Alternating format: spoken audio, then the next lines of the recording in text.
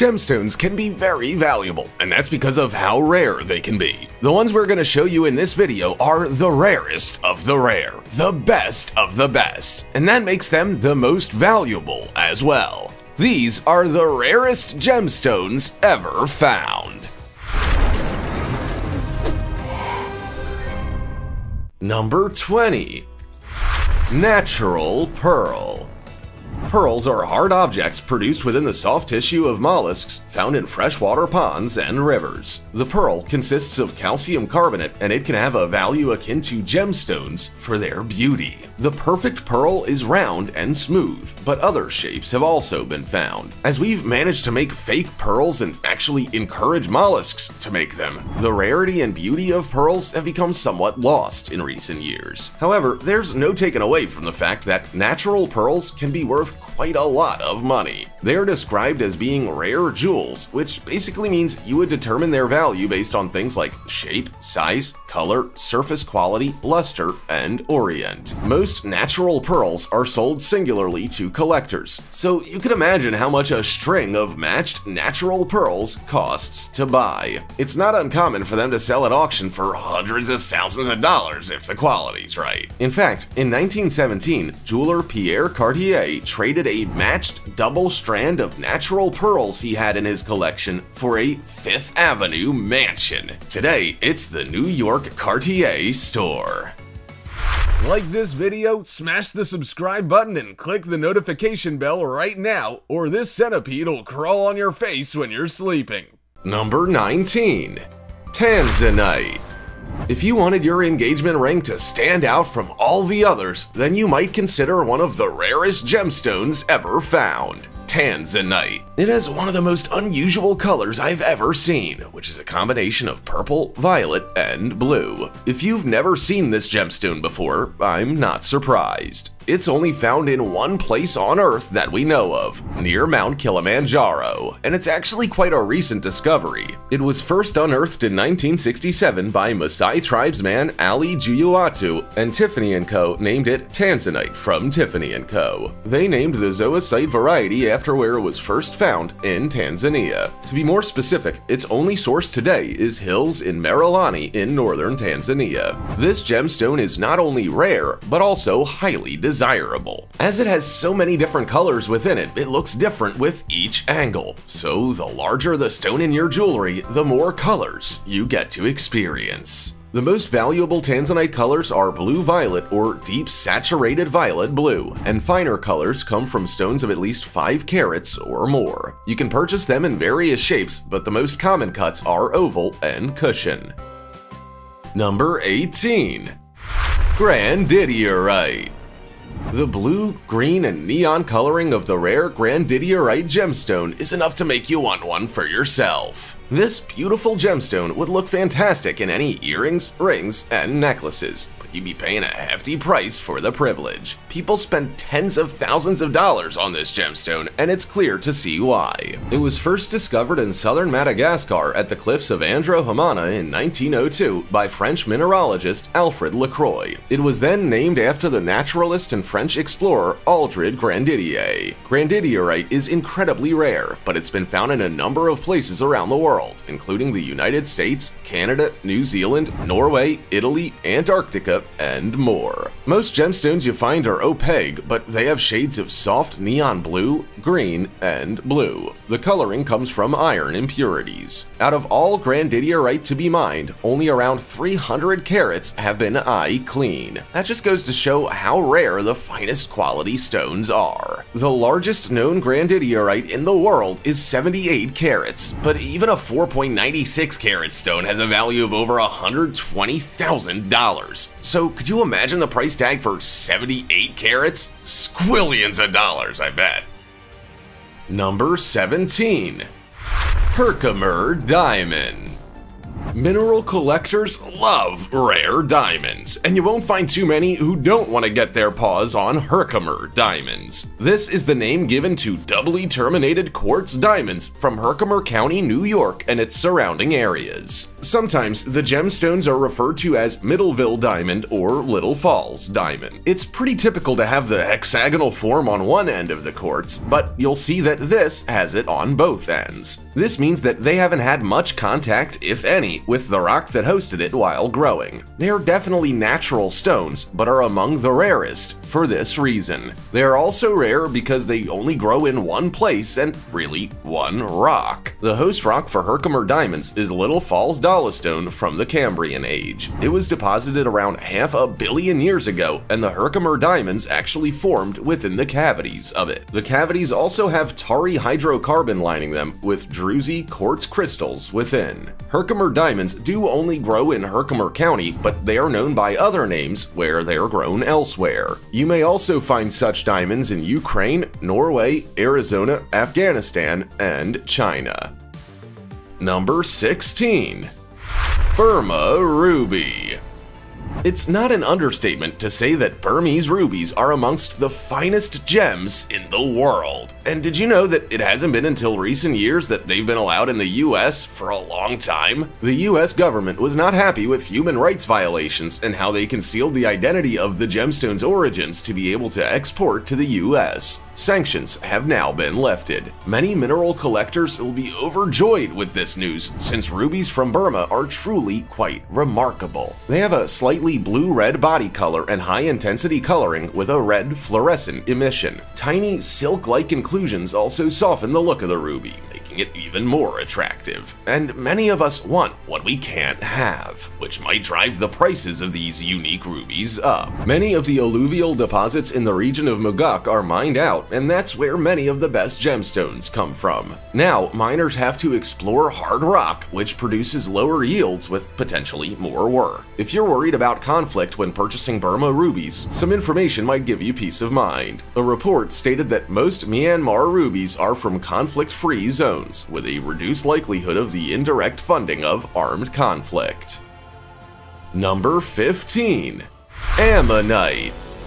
Ammonite is definitely one of those stranger stones, and I feel weird calling it a stone since my natural instinct is to call it a fossil. Ammonite is only found in the west of Canada near Drumheller in Alberta. The company responsible for finding a deposit on a farm in Alberta is named Ammonite, so it's not that confusing at all. A long time ago, a significant sea incursion in central parts of North America resulted in elevation that caused the sea to be cut off from other water. It inched northward and started drying up as giant cephalopods called ammonites followed the source of the water before eventually dying. Effluvia, which is basically decaying matter, covered the remains, and they became petrified with aragonite, a naturally occurring crystal from calcium carbonate. So what we have today are basically pieces of shell from marine animals. If you wear ammonite earrings, for example, you're wearing a sea creature. Ammonite fossils are actually quite fragile, which means most pieces you see in jewelry have a hard mineral cap over the top for protection. One hard knock and the stone can be destroyed. That's why they are much better suited for earrings and necklaces than rings. Number 14. Kashmir Sapphire. If you want your next piece of jewelry to be a one-of-a-kind piece, it would make sense to hunt down a Kashmir Sapphire. It's such a rare gemstone that it's hardly ever seen, and most people wouldn't have seen one in person before. The reason why they're so rare is that they are of superior quality. They have a gorgeous cornflower blue tint that some people describe as blue velvet. Sure, Burmese and Ceylonese sapphires are pretty desirable, but they just don't compare to this beauty. They come from a remote part of the Zanskar Range, which is in the Himalaya Mountains. Mines in the Zanskar Range are renowned for bright blue sapphires. When the Maharaja, or ruler of Kashmir, learned about the diamonds, he put guards outside the mines to protect them. Miners then worked day and night from 1882 till 1887 until there were no more Kashmir sapphires to mine in that area. In 1887, a geologist realized that the sapphire stones actually came from two separate locations: the old mine located within the pits of the valley and a second below the old mine on the valley floor. Today, it's extremely rare to discover a new Kashmir sapphire, and this undoubtedly adds to their value. Number 13. Volcanic Glass Obsidian.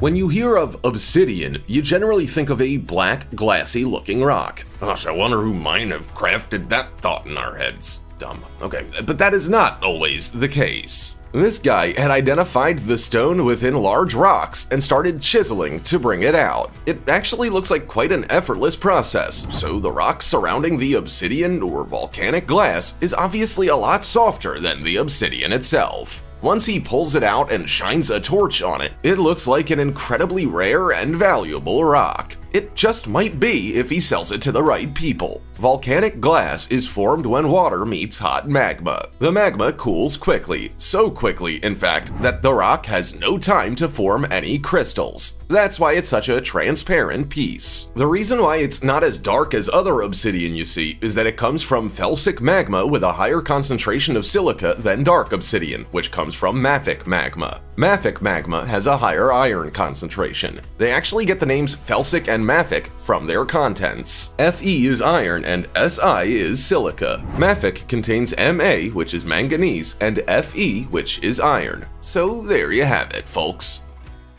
Number 12. Australian Opal.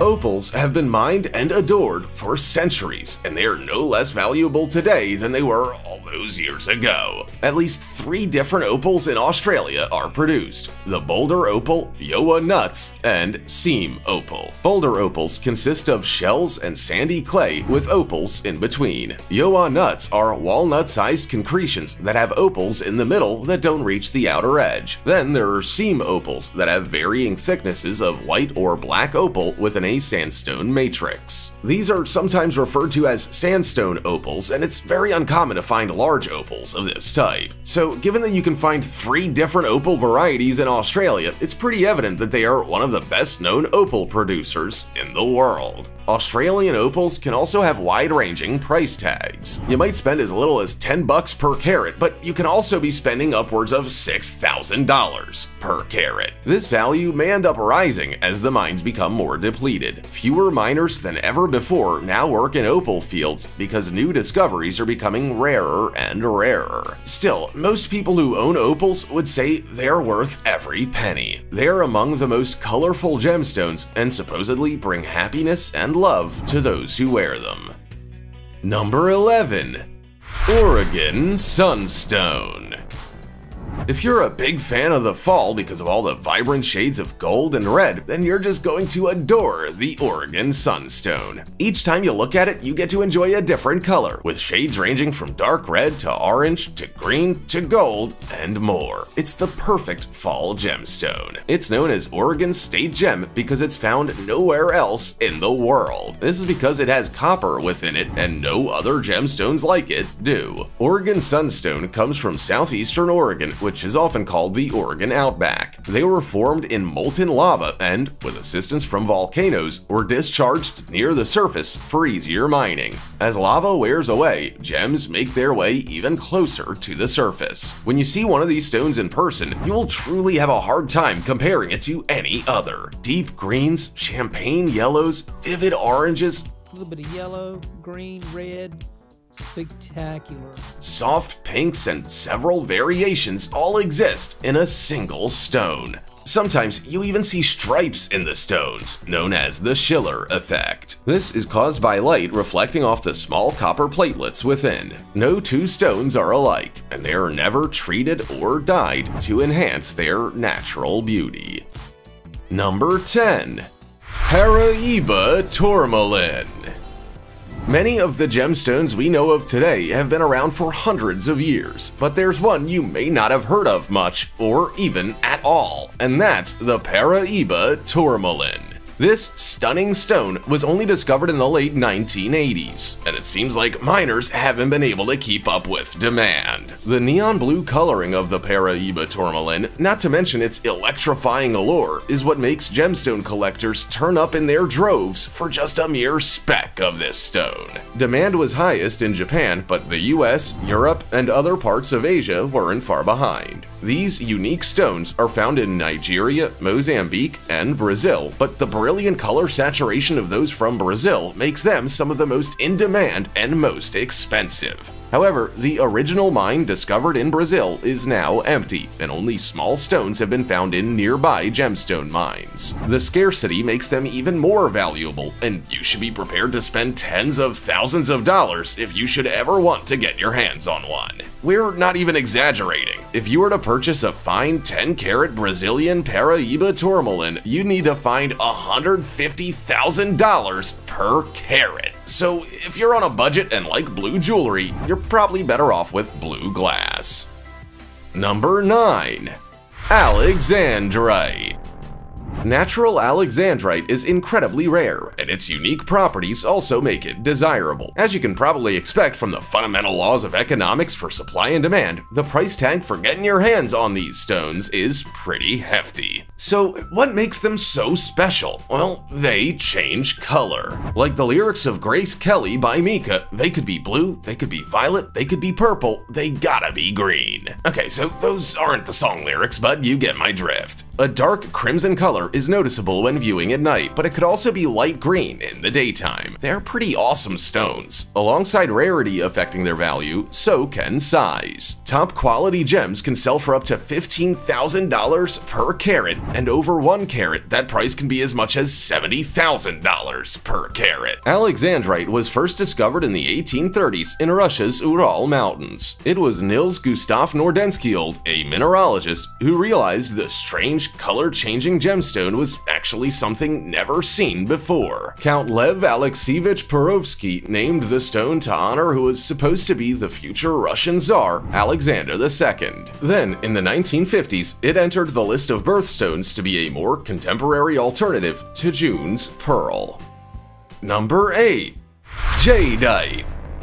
When you hear of jadeite, you probably think of jade, and yes, the two are related. Did you know that jade is actually made up of 2 minerals, jadeite and nephrite? Both have been used throughout history and in various cultures. It's a common material in Maori, Mesoamerican, and Chinese cultures. When Spaniards arrived in Mexico, it then became more valuable than gold, according to the Aztecs. Aside from its beauty, jade is also revered for its strength. An old gemological saying went like this: if you take a hammer and hit a diamond, the diamond will shatter into a dozen pieces. Hit a piece of quartz and it'll split in 2. However, if you hit a piece of jade, it'll ring like a bell. And it's actually entirely accurate. Xylophones, gongs, and chimes have all been made out of jade, and the resulting sounds are beautiful. Chinese poets even compared the sounds from jade instruments to the voices of loved ones. But as jadeite is actually a mineral of jade, it's worth a considerable amount more than jade, which is widely available. This dense material will set you back about $3 million per carat.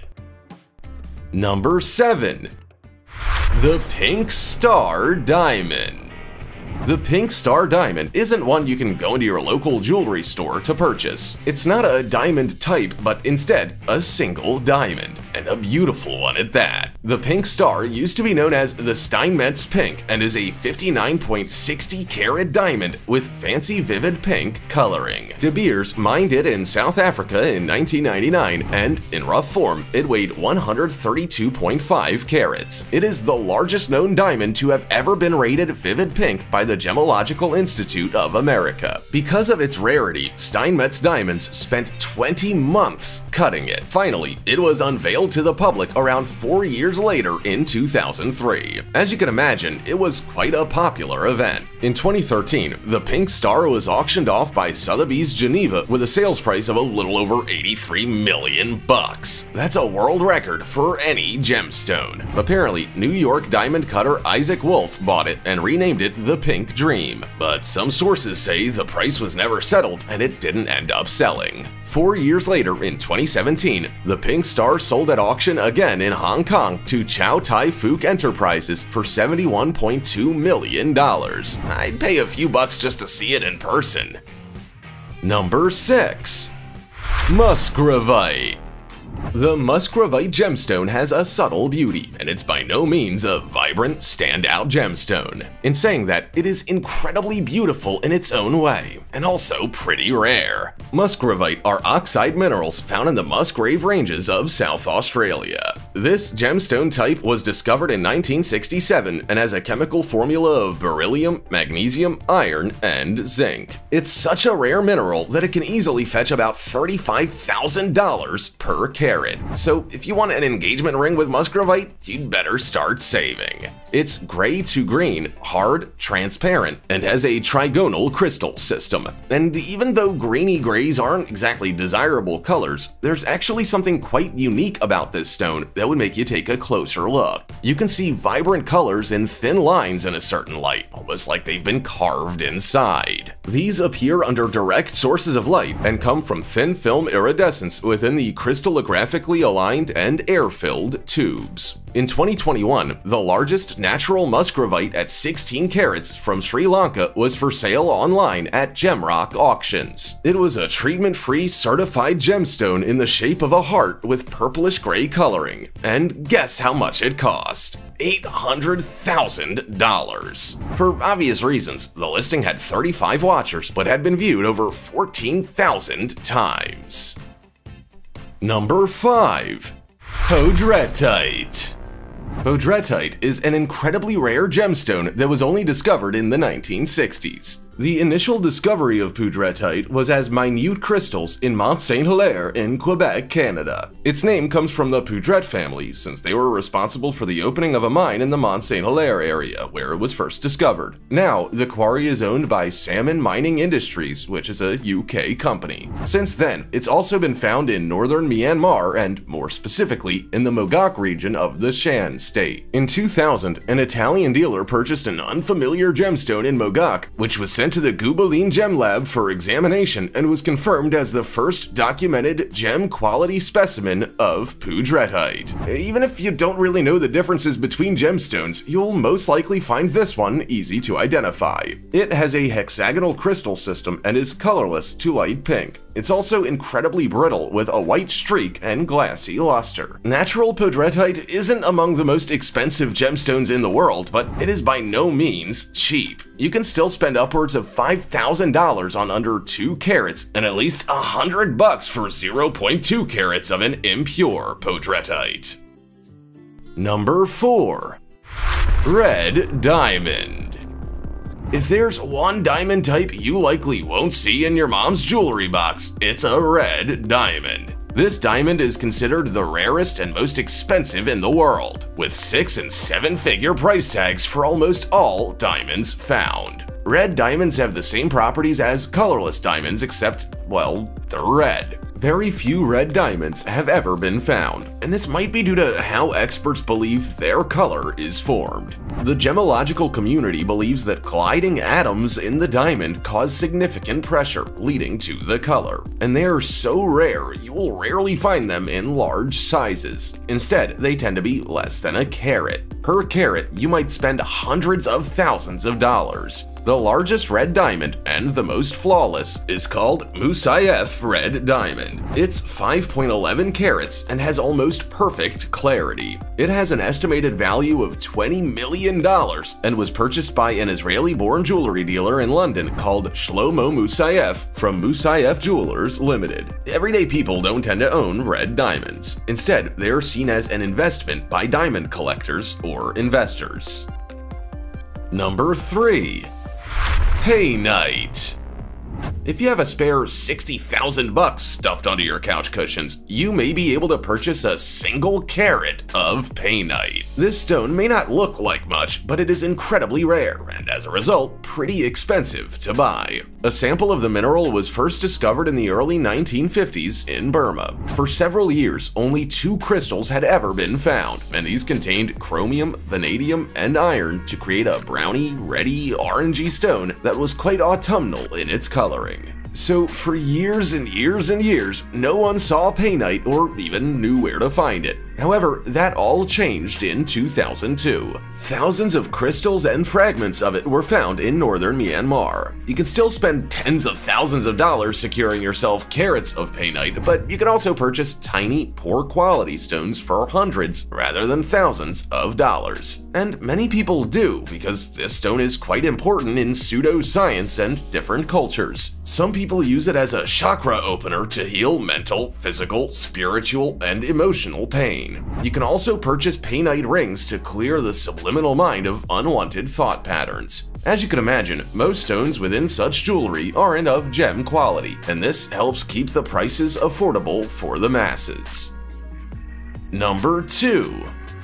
Blue Diamond. It's easy to confuse blue diamonds with sapphires, but the two precious gemstones are very, very different. Blue diamonds range in color from light to deep blue, then with secondary colors like green, gray, and violet. They almost look like they've had a dye applied to them, but that's not the case at all. Blue diamonds are found in the earth with their natural, gorgeous blue coloring. They're actually only found in a few mines around the world, including the Argyle mine in Australia, India's Golconda mine, and the Cullinan mine in South Africa. As you could probably guess, the intensity of the blue, along with the carat weight, contribute to how valuable and expensive blue diamonds are. For example, if you were to purchase a 2.35 carat blue cushion-cut diamond, it might set you back upwards of $400,000. A 0.3 carat light blue diamond can be over $15,000, and deep blue diamonds could cost you almost $80,000 for just 0.25 carats. The more intense the blue, the more you can expect to pay. All blue diamonds are measured by intensity on a scale of fancy light to fancy and then to fancy intense. You would pay the most for a diamond called fancy intense. Number 1. Jeremedjevite.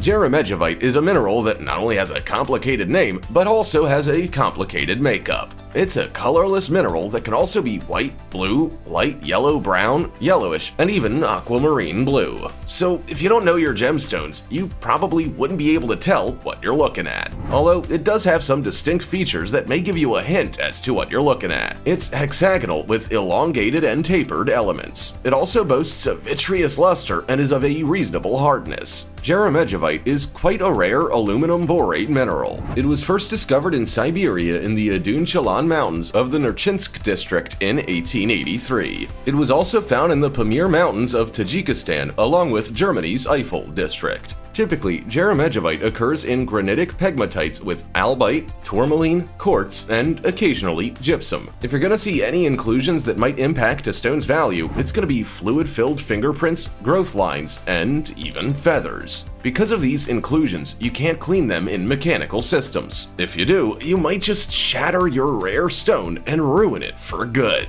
Instead, use a mild detergent with warm water and a soft bristled brush. Many things can make a gemstone rare, like its size, color, weight, or the fact that it's just rarely found or only discovered in one location. Some of these stones are definitely incredible. Have you seen any in person? Were they as beautiful as they seem? What would you include in a ring if money wasn't an object? Also, check out our other cool stuff showing up on screen right now. See you next time!